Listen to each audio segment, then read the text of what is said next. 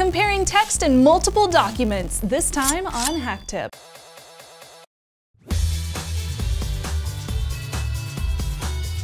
Welcome to HakTip, the show where we break down concepts, tools, and techniques for hackers, gurus, and IT ninjas. I'm your host, Shannon Morse, and today we are comparing multiple documents in the Linux terminal with Comm, Diff, and Patch. Now, comparing text documents can be incredibly useful if you are a systems admin or working on data analysis. You can compare similar files to see where the changes have been made in a quick and efficient way. For example, I have created two different files called birthdays sorted and birthdays sorted edit, which have just a few differences between them. So to compare them, I would type in comm birthday sorted, and then I would type in the second name of the file. So this one is called sorted edit, and hit enter.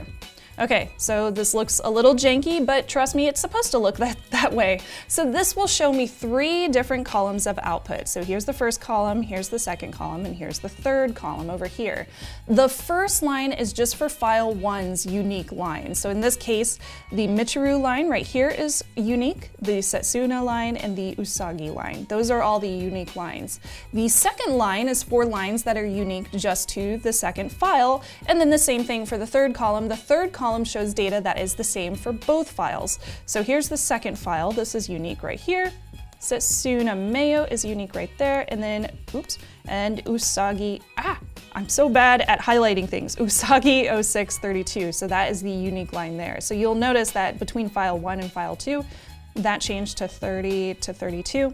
And in this case, it was Setsuna to Setsuna Mayo. And for the Michiru line, it goes 03 to 04. So that's what I changed in between those two files. And then this last line, which starts with Amy, Haruka, Hotaro, Makoto, all of those are the same. Neither of them changed between the files. So you can see the differences in these files are just for those three lines.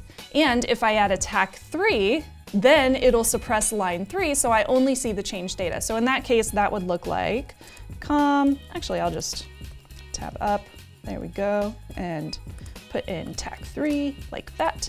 There we go. So this time it just suppresses line 3 because those are all the same, so we don't really want to see them. We just want to see the three lines that changed. So next up is Diff, which is spelled D-I-F-F. Diff is similar to Comm in that it detects differences in files, but it does not require all of those files to be in the same output format. So for example, if I type in diff birthday sorted edit, you'll see an example of the diff output. And in this case, I'm just going to reuse that comm one so I don't have to type them in all over again. There we go. Okay, so it does look a little weird again. In this example, you're going to see some weird bunches of characters and numbers. You see that 5C5 at the beginning, and you see that 89C89. So what does this mean? This is a change command in the form of range operation range. So in this case, it's telling us to change range 1, which is 5, and change it to range 2, which is also line 5 in the second file, in order for the two files to be the same. It's the same thing for this 8 and 9, that's line 8, line 9, changed to line 8 and line 9 in the second file. You can also use options such as TAC-C for context format or TAC-U for unified format. So if I add the TAC-C option, for example, like this, that would be diff TAC-C. Then you'll notice that the two files are separated, but you can still see where those differences are. So the first one, birthday sorted, is sorted by an asterisk. The second one is separated by dashes instead. So under the asterisk one is the first file. Under the dashes down here is the second file, and if I highlight it, you can see it a little bit better. There's file 2 right there. Now the 2,9, that means that it is just showing lines 2 through 9 from the file, and the exclamation that you see at the beginning of just a few of those lines, just happens to be 3 lines, that means that the line has changed. If you see a plus in the place of that exclamation mark or a minus, then that means that a line was either added or deleted. And lastly, TAC-U is basically the same thing, but it's much more concise, so it's a lot easier to read. So if I put in TAC-U, then you'll notice that it has kind of abbreviated all the information from the two files, and it is just showing me one file of everything that is the same, and then it shows me a subtraction, or an addition. So in this case, the two files are combined and the changes are again shown with that plus or that minus. So now we have officially covered both Comm and Diff, so I'm gonna go ahead and take a quick break to thank our sponsor. IT people, you know how it is. When all of those alerts and tickets light up your monitor like a Christmas tree, you're not being productive, you're just stressed out. No mere mortal can analyze all of those alerts and respond to all of those tickets. But I have good news, you can immediately reduce that noise with MoogSoft AI Ops. MoogSoft AI Ops is an algorithmic IT ops platform that reduces your IT alerts and tickets by up to 99%, guaranteed. MoogSoft AI Ops platform integrates with all of your existing IT tools. MoogSoft's patented technology correlates events into actionable work items, they call them situations, so that you can focus on tackling the stuff that really matters. For example, in one case study, a company was experiencing tons of alert fatigue, lack of context, and thousands upon thousands of tickets. MoogSoft helped with that reactive approach to incident response tickets by enabling time to value, easing the integration of ITSM tools and existing monitoring, and increasing the quality of event correlation across multiple tools. And they saw a 33% reduction in mean time to restore in the business. With MoogSoft AI Ops, you can reduce your IT alerts and tickets by up to 99% right now. Visit moogsoft.com to get a demo. That is MOOGSOFT.com. moogsoft.com. We're now back with multiple text documents, so let's go ahead and chat about patch.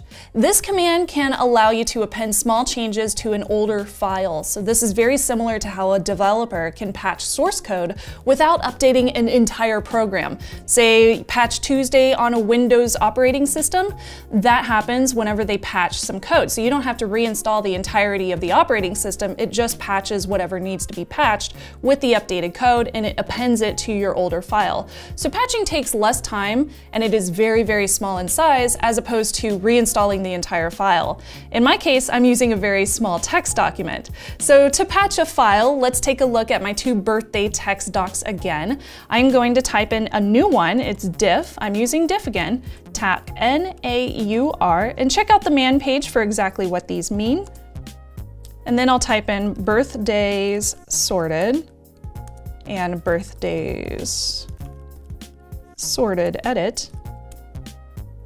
And in this case, I'm going to create a new file called patch, we'll call it patchbday.txt and hit enter. Okay, so you shouldn't see anything in the standard output because it is creating that new file. This is going to create a new file called patchbday.txt. Now, if I cat this file, cat patch, I can spell really. Then you'll notice that it has all the information from both of the files, including what has been deleted and what has been added, or what has been changed between those two files. Now I'm going to type in patch and patch2, patchbday.txt. And it is going to say patching file birthday sorted. Obviously it does not take very long to patch that old birthday sorted file because it's a teeny tiny text document. But now if I cat that original file, which was called birthday sorted, then you'll notice it has updated birthday sorted with all of the new information. Most notably, you can see that Sasuna now has that last name, Mayo, included on that text line in that field. Pretty cool and surprisingly easy. Now stay tuned because coming up on HakTip next week, I'll be sharing a couple of different new ways to edit multiple files in one go. Until then, I want to hear your feedback. You can comment below or you can hit me up, tips@hak5.org, and be sure to check out our sister show, Hak5, for more great stuff just like this. I'll be there reminding you to trust your technolust.